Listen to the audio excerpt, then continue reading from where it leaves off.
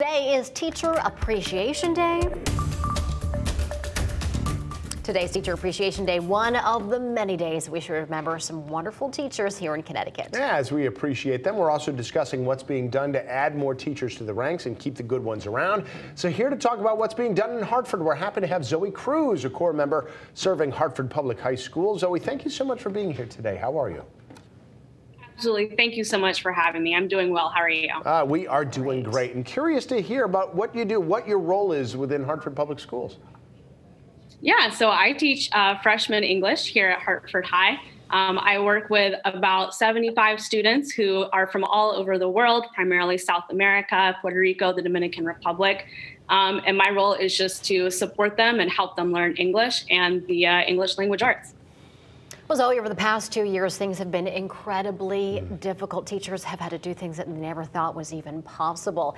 That's why it's so important to show our teachers how much they are appreciated right now, right? Absolutely. And what's being done? Sorry, go ahead. Oh, go ahead.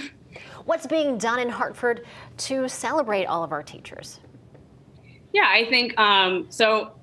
Every day, we get to work with students and administrators and families who do their best to appreciate us.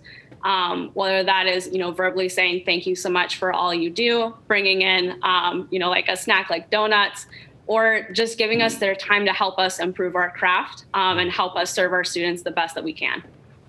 Where do you guys need the most help at Hartford High School and in Hartford schools in general?